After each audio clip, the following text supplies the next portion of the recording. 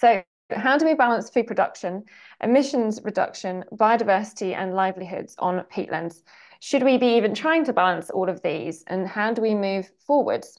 So our speaker today is Heiko Balster, a professor of physical geography and director of the Institute for Environmental Futures at the University of Leicester.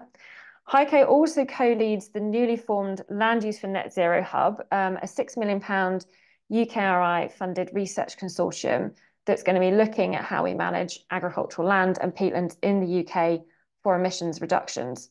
So last year, and Heiko is obviously going to be talking about this, Heiko was also our AFN Network Plus champion. And as part of that, he convened 40 researchers and peatland farmers in the East Anglian Fens, an area that accounts for around 27% of England's total peatland and a nationally significant area for vegetable and salad production. So Heiko is going to be sharing his findings from his research with us. And we'll post a link to Heiko's research in the chat shortly, or Neil will do that in a second if he's not already. If you've got any questions for him as we go along, please do write them in the Q&A panel, and we'll have about 30 minutes at the end for questions. Feel free to use the chat for discussion and sharing any relevant links as well. But if you can stick to keeping your questions for Heiko in the Q&A, then we can find them quite easily like that. So we're obviously recording the session and we're putting it on YouTube later on for others to see. So if you don't want to be identified as participating for any reason, probably best not to ask a question or do so anonymously. So I think, Heiko, that's me done. Over to you now. If you're able to share your slides, that'd be great. Thank you very much, Jez, for the introduction. I'll just share my screen.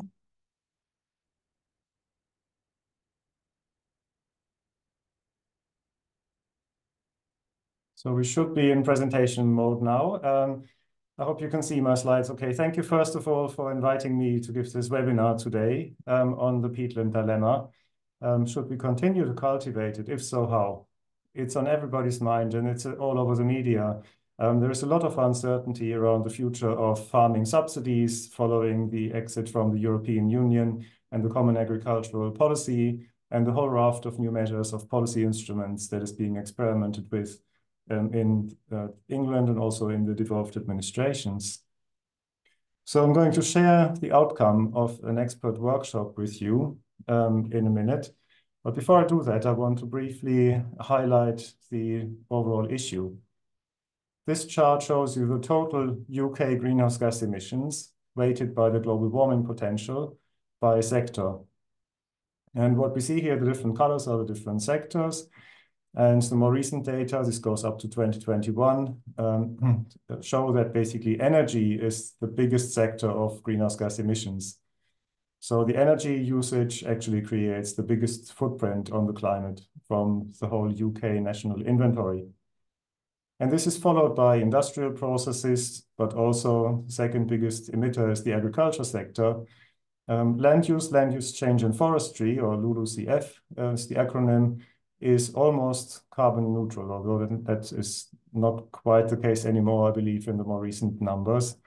And then there are some emissions from waste, from landfill primarily in green. Now, what we can see here since 1990, the UK has actually made quite a good progress in reducing the overall net greenhouse gas emissions down. But overall, we still have some way to go to become carbon neutral, to get to net zero, in other words, where the net emissions would become zero. So let me just highlight in that context what the peatland dilemma essentially is. This photograph we took in the fens, actually, in East Anglia, and it shows just a typical soil profile of the peatland there, where you see the layer of peat, the really black and very rich soil at the top of the soil profile, and then the lower soil horizons become then the mineral soil, quite often clay. That's not very fertile, so the fertile soil is actually the peat layer on top. So agricultural peatlands are the most productive soils in the UK. They're class 1 agricultural land, actually, and they are used for the cultivation of many food crops, especially vegetables and potatoes. So those soils are really, really important for food security in the UK. The peatlands have largely been drained historically. So the historical drainage of peat started in the 17th century in England, and that has actually made the peat soil dry enough to be used for agricultural production. But that has resulted in significant greenhouse gas emissions from the mineralization and decomposition of the peat.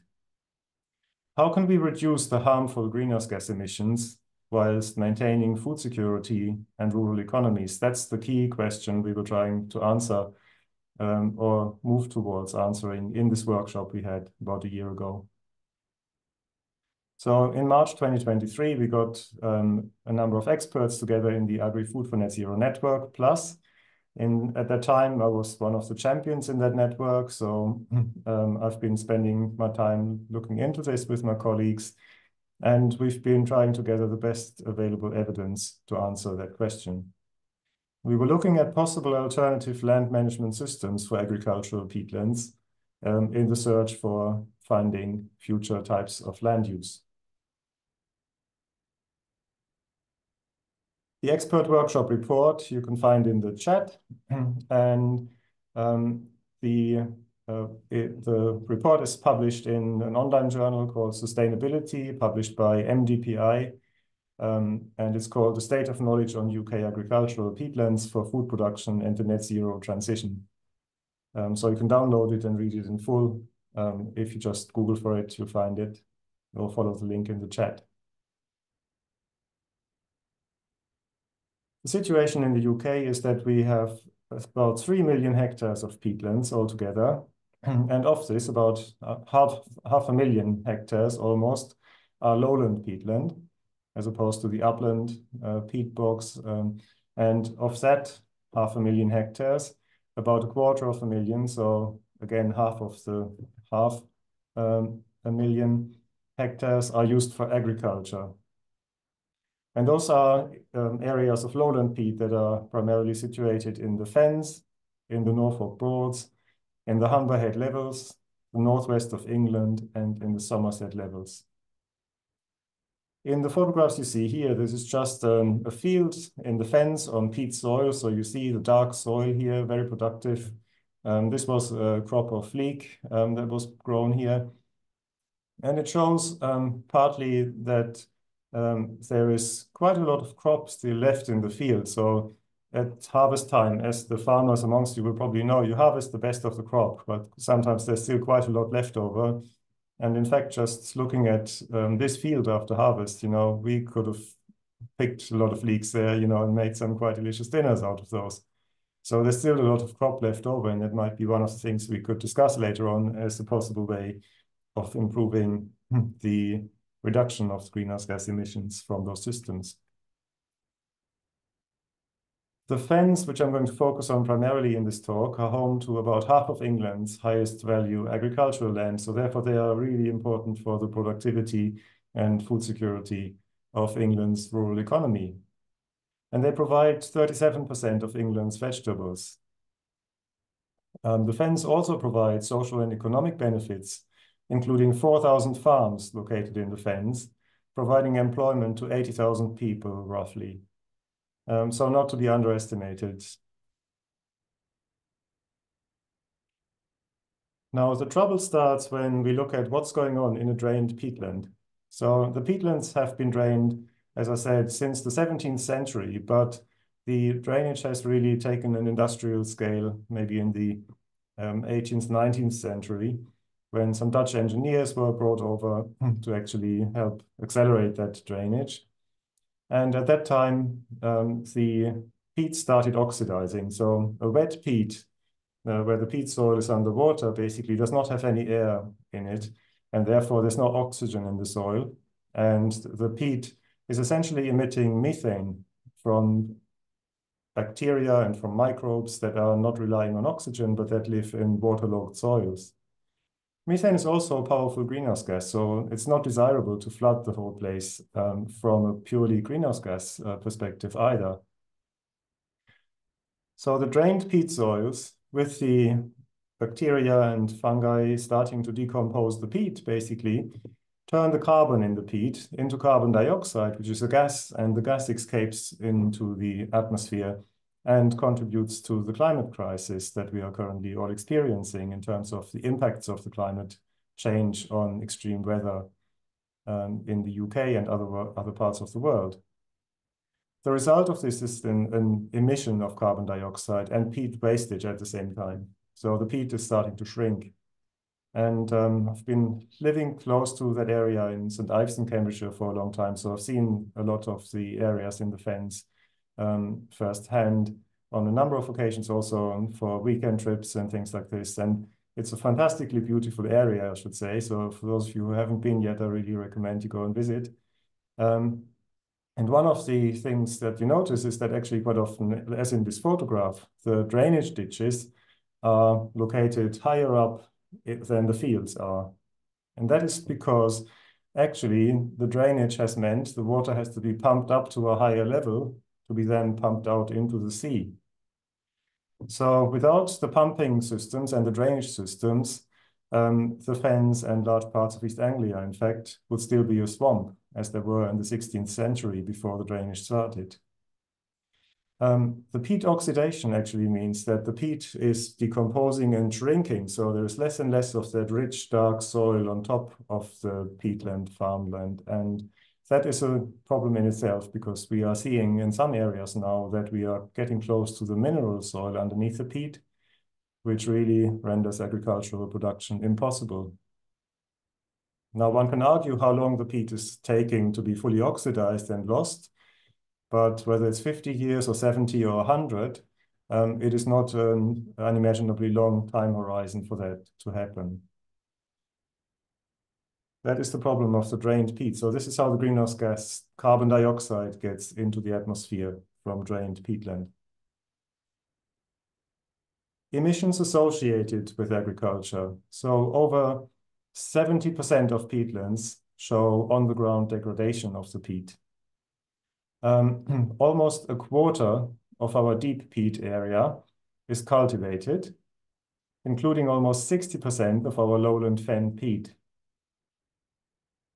Croplands on peat emit a total of about 39 tons of carbon dioxide equivalent per hectare per year. So carbon dioxide equivalent takes into account nitrous oxide, methane, and some other greenhouse gas emissions and converts that into equivalents of carbon dioxide based on their global warming potential, because they have different effects on the climate.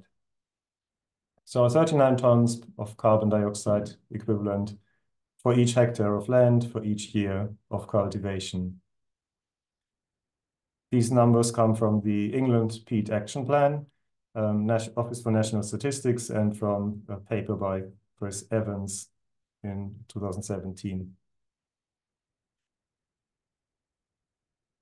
So in terms of how much we know about the carbon emissions, we can measure the emissions of carbon dioxide with this technology that I'm showing here on the screen. And this is an eddy covariance flux tower.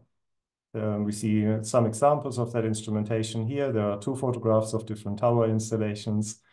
And eddy covariance flux towers essentially measure what's called the net ecosystem exchange. So that is the amount of carbon dioxide that is passing by the sensor. The sensor looks a bit like these three metal fingers that are facing up and down. And the air that passes in between those basically is analyzed for the carbon dioxide content. And you can see whether the air is flowing up or down. And you can measure how much carbon dioxide is in it. And that gives you an estimate of the emissions or of the uptake of carbon dioxide. There are some uncertainties related to those measurements. So the wind direction, the wind speed can change. That means your emissions might be coming from a slightly different area depending on the wind direction. But overall, this is quite a reliable technique, and there are various ways of correcting for some of the uncertainties in the measurement techniques. So in terms of the peatland carbon cycle, the top graph here shows wet peat. So here we have the anoxic layer. So this is the wet layer, the waterlogged layer. The deeper layer of the peat here is completely saturated in water. The water is very close to the surface. The water table depth is quite small. And the oxic layer, where we have oxygen, or air coming in is quite a thin layer. In those peatland conditions, the peatland emits quite a lot of methane, CH4, and it is taking up some carbon dioxide from the air through the plant growth and stores that in the soil. If we drain the peatland, as has been the case to make the peatland usable for agriculture, the oxic layer is a lot deeper because you have to make the soil dry enough to go onto it with agricultural machinery. And so this could be a meter, maybe below the surface. And the anoxic layer is quite low down. So the water table depth is higher. And what this means is we get more carbon dioxide emissions from the oxidation of the peat. And the only methane emissions we get from these types of soil actually come from the drainage ditches, where we still have wet peat.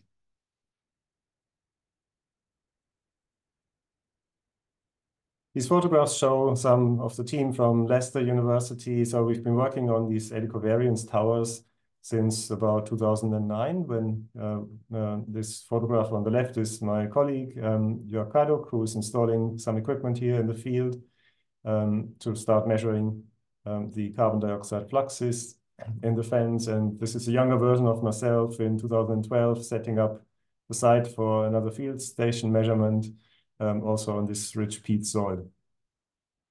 So we have some years of data now going back, and what we find is basically confirming largely those numbers. If anything, I think the emissions have been higher than we were expecting. So what options have we got to move forward? We need to carry on farming, we need to carry on producing food, but we also need to do something about the greenhouse gas emissions. There is the option to re-wet the area of drained peatlands. Complete re-wetting of agricultural peatlands may be required to move towards genuinely net zero landscapes. But this would mean an end to agricultural food production in the region. So this would clearly have significant negative economic and social implications for local communities and for food self-sufficiency in the UK overall. Therefore, this is not a desirable policy solution in my view. There is also the risk of displacement of greenhouse gas emissions from higher food imports that we need to compensate for the loss of our domestic production. So that needs to be factored in. And therefore, I don't think this is a sustainable solution. Complete re-wetting, I don't think is what I would advocate for. There is an option of partial re-wetting. Partial re-wetting means that we would involve continuing current farming with higher water levels and or with seasonal water level management, with some areas dedicated to complete restoration. So this could, for example, mean on the very deep peat, we might choose some areas where we want to say, okay, we will re-wet those areas and turn them into conservation areas and wetlands. But there might be some other areas where we say we could maybe raise the water table in winter to reduce the greenhouse gas emissions in winter when the fields are not being used, when they're fallow, or we are thinking about raising the water table maybe by something like 10 centimeters, but not by 80 or 90 centimeters. The Climate Change Committee by the House of Commons actually recommended that 25% of lowland peat should be fully restored while transitioning towards sustainable land management or wetter management practices on the remaining 75% of cropland on peat and re-wetting 50% of grassland on peat by 2050.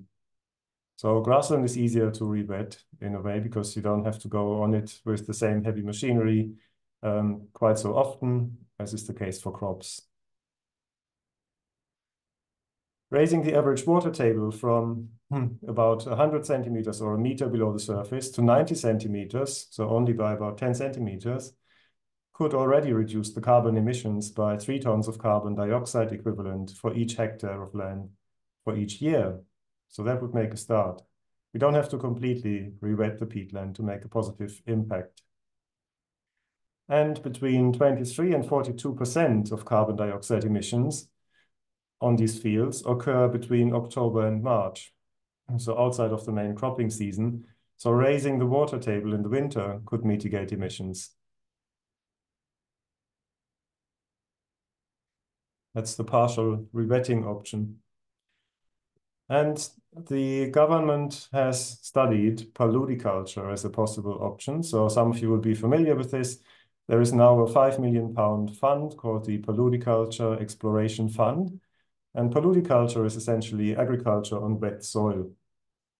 This aims to promote the use of peatlands for sustainable farming by overcoming barriers to commercial paludiculture. Because we have drained the peatlands, in the UK, we do not currently have the machinery, the know-how, and the infrastructure, and the markets and supply chains to actually scale up paludiculture into something that would be commercially attractive. So therefore, some challenges of this option would include the issue of water availability. Paludiculture requires the soil to be wet at all times, and we have seen some extreme droughts in recent years. So this is where the climate impacts are coming back to bite us. Some of these scenarios of peatland rewetting may not be sustainable because we don't get enough rainfall anymore in the summer. They require also some suitable machinery and management, and so there's quite heavy capital investment maybe that's required to change to a paludiculture system. So there's a financial burden on farms who want to get into paludiculture. And there is a potential displacement of food crops and lower income to farmers if the market prices are not the same as there would be for vegetables and for potatoes, which are quite high value crops. There are some potential food crops that can be grown under paludicultural systems, and those include bilberries, celery, cranberry, nettle, sedge grains, sweet grass grains, watercress or water pepper. In the image here, we see a sphagnum's farming experiment. So a sphagnum is a moss that grows naturally in natural peatlands, but stops growing as soon as the peat is being drained. And this can be grown commercially. I've seen some interesting examples actually at the Fenland Soil Conference last year that I went to in April, where some companies are experimenting what to do with this moss and are turning this into products like insulating material for clothing, for example, or for bedding. But of course, it does not yet have the market to sell it on an industrial scale, and it's not getting the same prices like crops.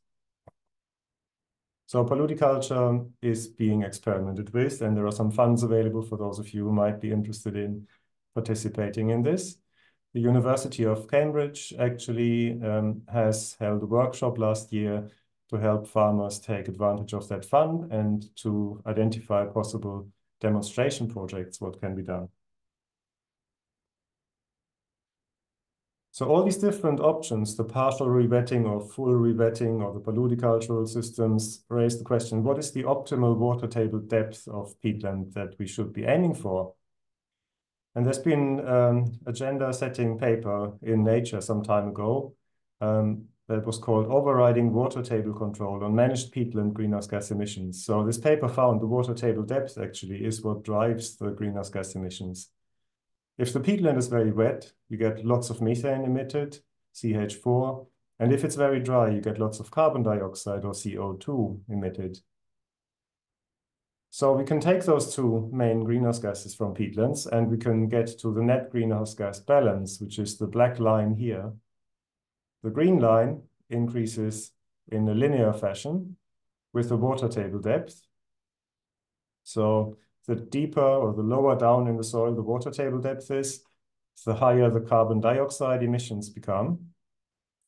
And the methane emissions are actually this brown line that sort of starts very high for wet soil where the water table is on the surface or even above the surface.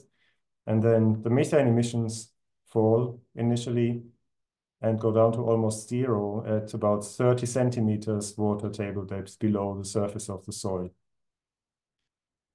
If we take the methane and the carbon dioxide together, the net greenhouse gas balance is the black line here. And that shows that actually this is the lowest, actually below zero. So that means the soils are taking up more greenhouse gases from the atmosphere than they are emitting at about 10 centimeters water table depth. So 10 centimeters water table depth would be ideal purely from a greenhouse gas balance point of view. But it would mean basically most farming systems would not be able to operate on that land. It would be too wet. What we can also see here is that actually if we go down to 20 centimeters, it's still a pretty good outcome in comparison to the 1 meter water table depth that we currently got. And even going from the very high point here at 1 meter or 100 centimeters water table depth, going to 90, 80, 70, depending on how high we can raise it and still grow crops on the land, actually, we can reduce our emissions already.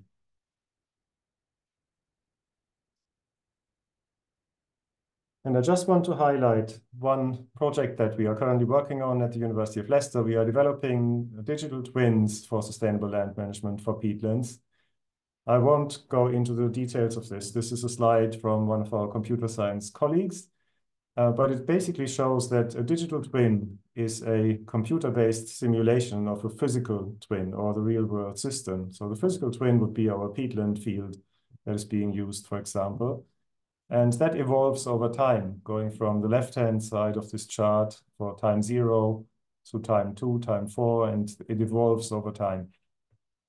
As the physical system changes, the digital twin takes data and observations from the instrumentation and from land surface models into the computing model and provides information that then can feed back into those land use systems and can be used to improve the decision-making, for example, on the choice of crops, on the choice of the timing of the raising of the water table in winter or the lowering of the water table in summer. And it can help with some other information that can then feed back on farming decisions or land use decisions in a real-time kind of environment. So this project is still ongoing, but we will be looking to engage more widely on the initial outcomes from this project in the next year. What I see as the way forward for agriculture on lowland peatland is we need to move towards realizing the core benefits of multifunctional landscapes.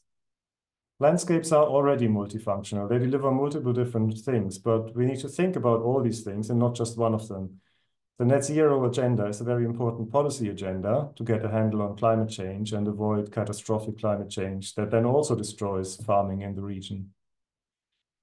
So net zero is necessary, I think, as a country, but there is a question actually how can we do this in a way that maximizes benefits, for example, to biodiversity, to socioeconomic and health of our citizens. And therefore, we need to think about all the multiple functions that landscapes provide. There will be some trade-offs, which means we might be losing some of those functions or ecosystem services to create others, but there will also be benefits of those changes. And co-benefits of climate action can be realized for nature and for people. So we might move into a situation where we have better access to nature, better access to green spaces, attractive landscapes that still provide livelihoods, and farming systems where people can be confident that these are actually making a positive contribution on all the different factors, including the greenhouse gas emission balance in this way. So I believe we can get there, we can achieve it, but it does require for everyone to work together on finding scenarios how we can do this in a good way. And I should signpost to you the Land Use for Net Zero program, or LUNZ for short. This is a new program that is co-led by my colleague, Professor Leanne Sutherland at the James Hutton Institute in Aberdeen, and myself at the University of Leicester. And a number of additional research grants will be awarded around April this year.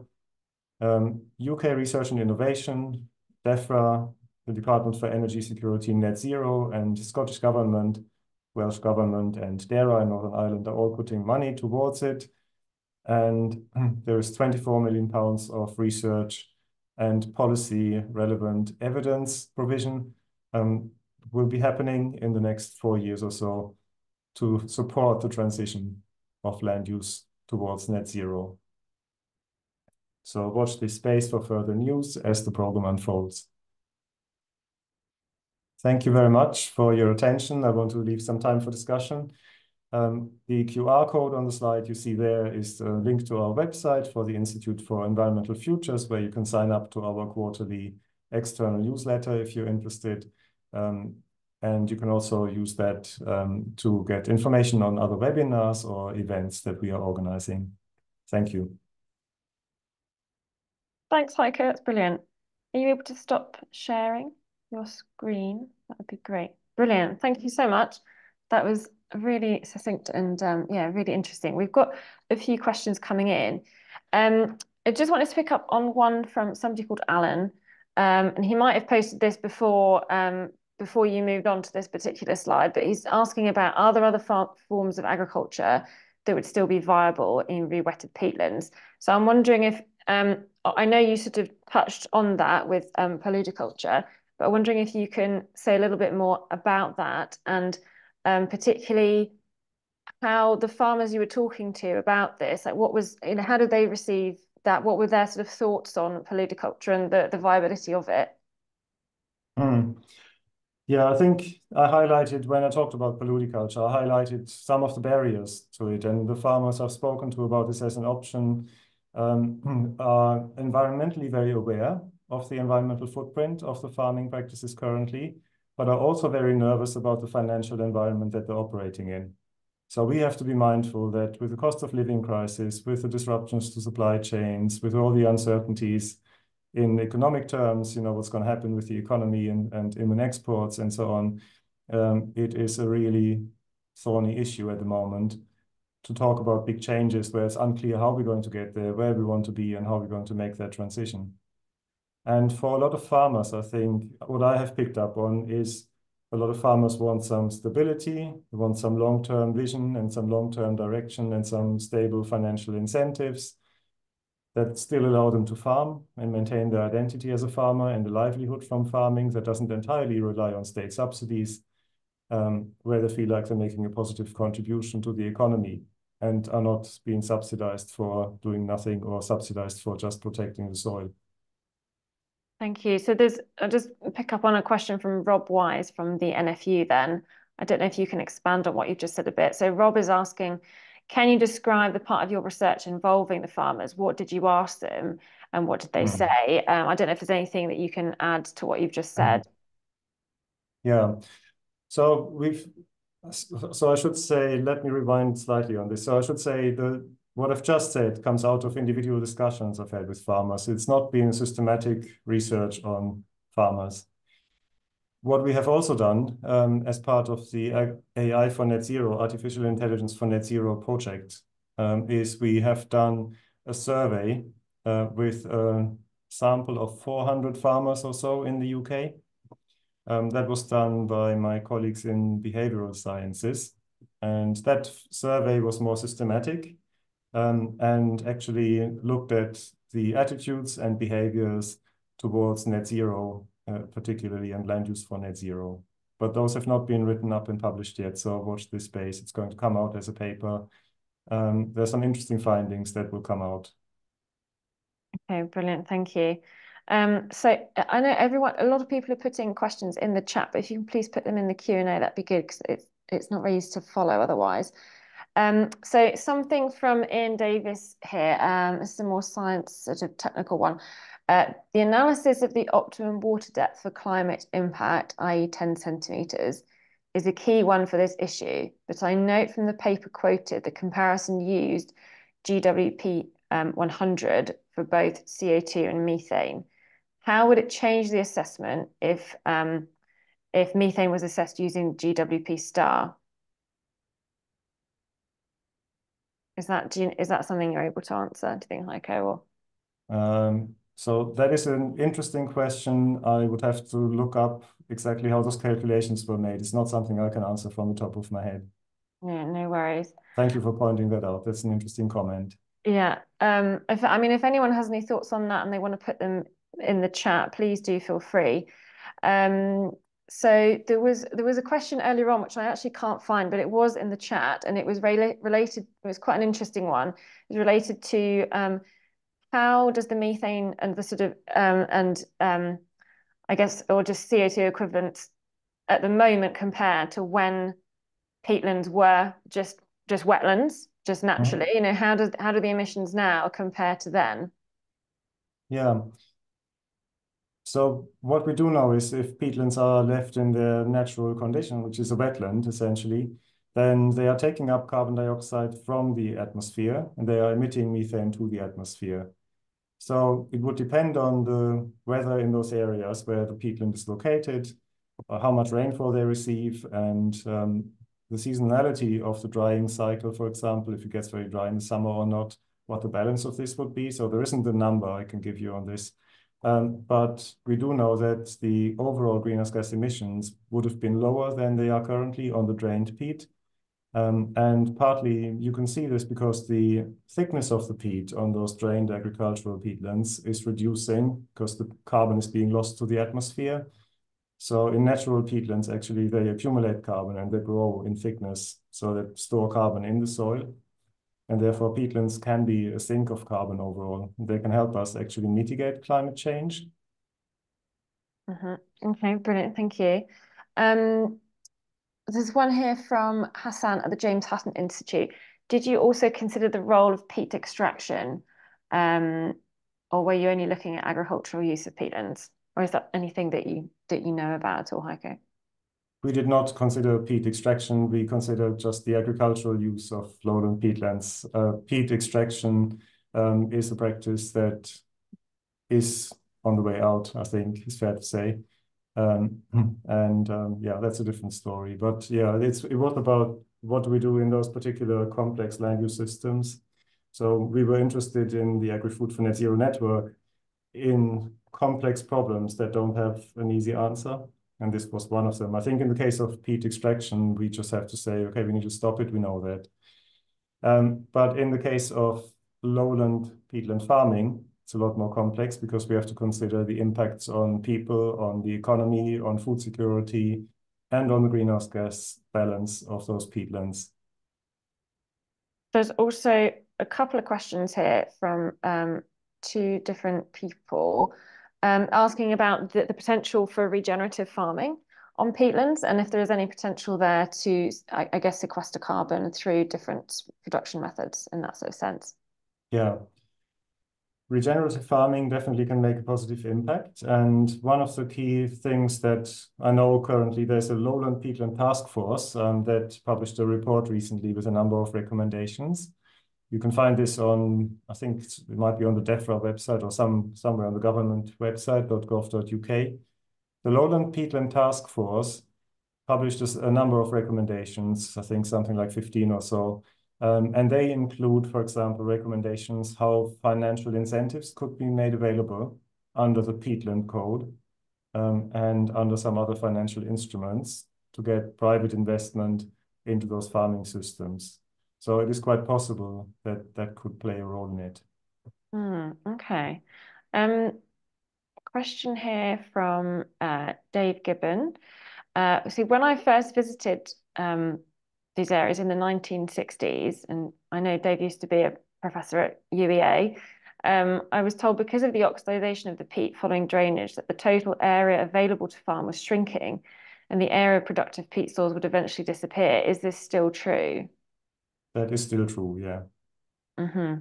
Okay, so that kind of follows on. There's another question from someone asking about the potential for shifting vegetable and salad production to other parts of the UK and what the potential there is, essentially. Yeah, I mean, the lowland peatland areas are producing something like 30 or 40% of vegetables and potatoes, but not all, you know, so it is possible to grow them on other soils, but they are not as productive.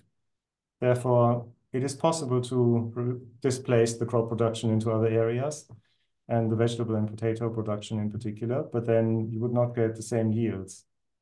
And of course, what's also not possible is you cannot locate farmers who are currently farming in the fens into other areas and say, okay, so we're going to take your farm, turn it into wetland, and we're going to give you some farmland elsewhere, because A, there isn't any farmland going spare. All the farmland is owned, all the land is in some ownership form. And B, you cannot just, it's one of the characteristics of the farming sector. Basically, you cannot just take like a factory and replace it with a factory elsewhere. With manufacturing, I think that is quite often done. Manufacturing companies close a factory down and open a new one elsewhere, but you can't do that as a farmer. So that model would not really work very well. Mm.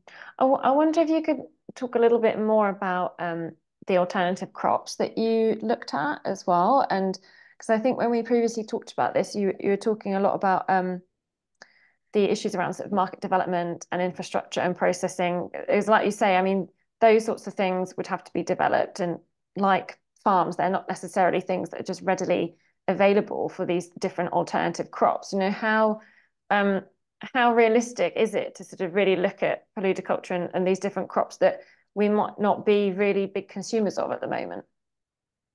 Yeah. On the paludiculture side, I think there are particular types of paludiculture, I think, where the supply chains are currently just not there. And it would require actually creating a supply chain and demand for the product. So that has to come in parallel with the development of farming systems and the demonstration of those farming systems and how they work in practice.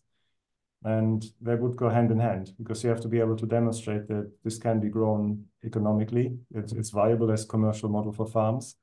And at the same time, you have to persuade industry that there is a market for it and they can turn it into a product that makes them a profit and where there's a demand from consumers. So there are many different steps, I think, that need to be done. And government funding for those paludiculture schemes is partly aiming to de-risk the whole transition towards possible paludicultural systems by enabling the demonstration of how this could be done in practice.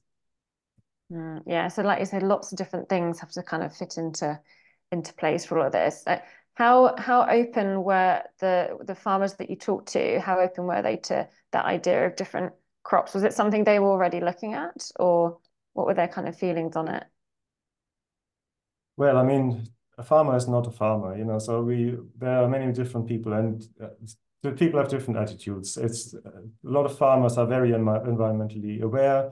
A lot of farmers are also very aware of the impacts climate change already makes on their farming practices. So farmers are the ones who are spending a lot of time outdoors. You know, they can feel the heat in the summer. They can see how dry the fields are. They see their crops fail. Um, and and so therefore it's in their minds, you know, they're worried about climate change impacts and what that means for their farm economy. So there is a high level of environmental awareness, I find, in the farming community. But there is also, I think, skepticism around the current policy environment that is operating, especially relating to agriculture and farming. So we would be very keen to discuss this in more depth, actually, with various different stakeholder organizations. If you're in the audience and you want to discuss this, please do contact me in person as well. And with the Land Use for Net Zero Hub, we are planning some stakeholder engagement events where we can get in touch with you on this. It would be, yeah, I would say it would be a spectrum of different opinions on this. So some farmers are quite happy with the way they operate currently. Some farmers recognize the need for changing their land use practices, but actually don't know quite how they can make that change happen and what a good change would look like. It is quite hard because it's like everybody, you know, we go about our day-to-day lives, but actually if somebody comes to us and says, oh, can't use your car anymore from tomorrow or next year or whenever, that's not a good message. You know, how do we replace that? So there are immediate questions about if something stops, what comes next? And how do you make that change from what you're doing now to this new kind of way of doing things? And we find some farmers, especially in the NFU community, we have found a lot of farmers actually make voluntary pledges of climate-friendly farming practices and regenerative agriculture. On the NFU website, there's a lot of examples how that can be done. And there's a lot of willingness to try things.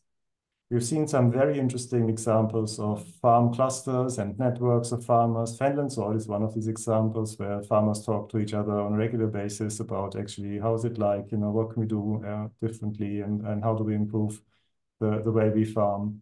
How do we make this economically viable, environmentally friendly, and maintain the cultural identity of farmers in the fens? Because, you know, it's not just about the environment, it's about people. Yeah. No, interesting point. Thank you. Want to pick up then, there's a question here from somebody called Chrissia from Feedback, who is saying, kind of making the point, you know, a lot of what we grow in East Anglia isn't for direct human consumption. Is there an argument for maximizing nutritional output in the fens and deprioritizing crops such as, saying like sugar beet, for example? Yeah. Well, interestingly, sugar beet is one of these crops that actually has a better carbon footprint than other crops, because it takes up a lot of carbon from the atmosphere and stores it as sugar in the beet. And therefore, there is a difference, I suppose, in what crop you grow, how much carbon that takes out of the atmosphere and how much of it goes back from the peatland soil that's oxidizing. And it would be an interesting discussion to have, actually. What are possible crop rotation systems that would work that actually reduce the greenhouse gas emissions while still producing? So I would say it's not so much about do we eat it or do we not eat it. It's actually more about what is the greenhouse gas balance like. And in the case of sugar beet, that may be an interesting one because actually, we could turn this into sugar. We can feed it to animals. We can do different things with it. So there are questions around how we use the crops that we produce. Yeah, thank you. So I guess sort of following on from that, really, there's a question here from an anonymous person talking more about, I guess, the kind of more of the decisions that we make on what we use the land for. So have you considered options for some combination of partial rewetting and alternative land use, for example, solar farms? So we've not considered solar farms for peatlands as a way of using the land. And we've not gone to the level of detail of actually thinking about, well, where could we do what? So it was a workshop that basically focused on laying out a possible pathway towards getting to solutions, but actually we've not been able to solve the whole problem in this one workshop. It is still some ongoing research activity in the University of Cambridge and in some other initiatives, including in the Artificial Intelligence project here at the University of Leicester, where we are looking at, well, how can we help the transition and how we can help the decision-making processes involved in it. But it's not the end of the line. In East Anglia, of course, it's also complicated by the internal drainage board structure because the drainage boards are the organizations that basically maintain the water table depth by pumping the groundwater out into the sea. And so it's not something the farmers can control very easily. You can block your drainage ditches to make it better, but actually there's a very limited impact of this if the internal drainage boards are maintaining the water level to keep the place dry. So it would need quite a sophisticated political solution, I think, to think about how we can manage this. And because it is a highly regulated environment we're in, the water cycle in East Anglia is highly regulated. How do we actually change this very carefully and not tamper with it in a bad way to get us onto the track we need to get onto? So it sounds like you say, a bit more of a political kind of solution that's got a real sort of strategy behind it. Yeah, it takes a multi-stakeholder solution, not just policy in the sense of DEFRA, but actually multi-stakeholder by talking to everyone who has an interest in it. Yeah, absolutely. So I get there's a question here from somebody called Alan that's also about, I guess, the controlling of the water levels a bit more. Could Heiko say more about how partial rewetting or just rewetting would interact with changing precipitation patterns? Would it even be possible to keep water tables high throughout the year? And I guess that goes back to the point you were making earlier about the difficulty in summer, but then also, is there a way of actually doing it with these other stakeholders kind of involved? Yeah. Now, there are two arguments that can be made. The first one can be made to say, well, actually, rewetting won't work because the summers are getting so dry that rewetted peatlands are going to dry out each summer and then start oxidizing anyway, even if we stop producing food. The other argument can be that actually by raising the water table and maintaining it at a higher level, we are becoming more resilient to the drought impacts when they happen. If the ground is wetter overall, then we are maybe storing more water in the soil and we are less vulnerable to these very dry summers that we are likely to get more often. The UK Climate Impact Programme has for a long time published forecasts actually that I've seen for the last 15 years or so, so this is not new. We've known this from the climate modelers. They've told us this a long time ago, that basically we are expecting drier summers, hotter summers in the UK, and we're expecting wetter and windier winters. So it's a question, how do we balance the water usage and the water storage between the winter and the summer? The water companies are already on this. So I know Anglian Water and some other water companies are already thinking about how to adapt the water management to deal with that change in the seasonality. But it would be a very interesting thing to also think about, would it make our farming systems more resilient if, for example, the water table was at 70 centimeters and not 1 meter below the surface, and it might actually reduce the emissions. So it might solve multiple different problems. It might reduce the carbon footprint of a farm. It may be incentivized by a government scheme like the Peatland Code financially, and it might still enable the production of crops and actually make farming more resilient to those very dry, hot summers. Did you look at all at sort of policy mechanisms that might be able to help with this that aren't sort of being looked at the moment at all, or perhaps like what is already being offered and to what extent it works, doesn't work? Not in enough detail, I have to say. So this is still work that's ongoing, and I know it's also discussions ongoing in government, where there's a lot of thinking going into actually how farming subsidies can change and how financial instruments can change to allow green finance to flow into the land use sector and farming. We are looking at this in our green finance topic advisory group in the Land Use for Net Zero Hub as one of the activities. How can we basically get private finance to pay for part of this net zero transition in a good way? Some of the instruments we have talked about is the Peatland Code, which is maybe the more operational developed code. And under the Peatland Code, you can already be incentivized for raising the water table and re-wetting peatland. That's an established mechanism how to do this. There is the sustainable farming incentive, and there are the environmental land management schemes and various other instruments that have just come out. These are somehow slightly different, I think, in the devolved administrations. I know less about that. But there are similar mechanisms, I think, being tried in the different nations. Do you know if there are any best practices that we can learn from elsewhere around the world where, countries have significant sort of peatlands like us? Is what's being done around the world? Is that something that you've looked at all? We have looked at international studies of peatland. What we have found is even if peatland has been drained for a very long time, as soon as you start re-wetting it, it can become a carbon sink again.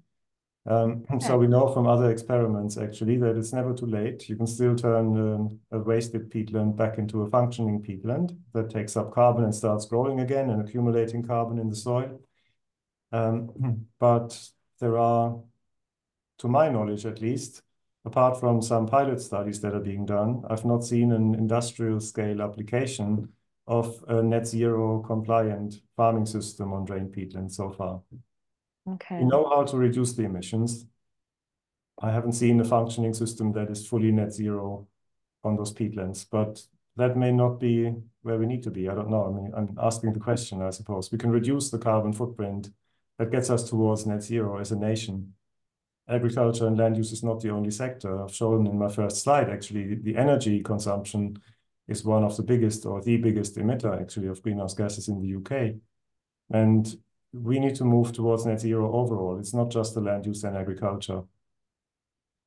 Are there any, I wonder if you could end on the sort of key areas that you think that still need looking at in terms of peatland management and the whole sort of decision making around it? What are the sort of the really big kind of gaps there, do you think, that need to be looked at most urgently? I think the key question for me would be how interventions and subsidy schemes can be set up in a way that are attractive to farmers, in the sense that they are enabling collaboration and co-working of farmers in incentives like the farm clusters and initiatives like maybe sharing some new equipment you have to purchase, something like this. So the sort of getting out of the loneliness, I think, is important. So if incentives can actually help bring farmers together and collaborate, I think that would be one incentive I would like to see more of, and I know a lot of people would like to see that. Farmers in many parts of the UK, if not everywhere, are already talking to each other a lot, of course, and are organized in the NFU and some other organizations. So, but it can be good actually to think about how can we incentivize change, not just at the farm level, but actually maybe at the regional level, especially when we talk about peatlands. So that would be maybe on my wish list to think about how we can come up with something like this. Near Leicester, where I work, we have the Allerton project. That is a very good example where that can work. We've been working with that project for a number of years and looked at benefits and trade-offs of some land use interventions, especially things like tree planting along river courses to improve the water quality and things like this, where it's clear that some land use interventions actually can deliver multiple benefits. Okay, thank you. Heiko, I think we're going to leave it there, but thank you so much for your presentation and answering all those questions. We've had so many questions. I think we had almost, I don't know, I think probably like 40 questions through there, through the chat and the Q&A and everything. So thank you so much. We'll be making this video available on YouTube afterwards for anybody who wants to catch up, because there's a lot of information in there. So if you want to watch it back, then just look out for an email from us in the next few days or so. So our next webinar is called Methane, Muck and Money. Are we missing a trick with manure? So new research suggests the scale of UK methane emissions may be higher than first thought, but also that better management could significantly reduce this, while technology could harness emissions to generate energy and income. So my colleague Neil, who's on the call, you may have seen in the background, Neil is going to be presenting on that, along with Professor Andy Atkins from the International Fugitive Emissions Abatement Association, and that will be on April the 12th at 11 a.m. I'll be putting out a link for that fairly shortly, so do look out for that. And if you're not when you signed up for this this Eventbrite, if you didn't check that you want it to be added to our list, then maybe you want to do that. Or else look out for it on social media. In the meantime, you can also browse our back catalogue on YouTube of previous webinars if you missed any. And we also welcome any comments and suggestions for speakers and sort of topic areas if you have any. So you can either email myself or Neil. And I think, Neil, if you could put those links in the chat again, just for everybody, that would be really helpful. But yeah, thank you, Heiko, and we will thank you everybody for coming. And yeah, thanks very much. We'll see you again soon, hopefully. Thanks. Thank you, Jez, and thank you everybody for the nice discussion and all the questions you've asked. Brilliant, thanks. Neil, if you can stop recording, that'd be great.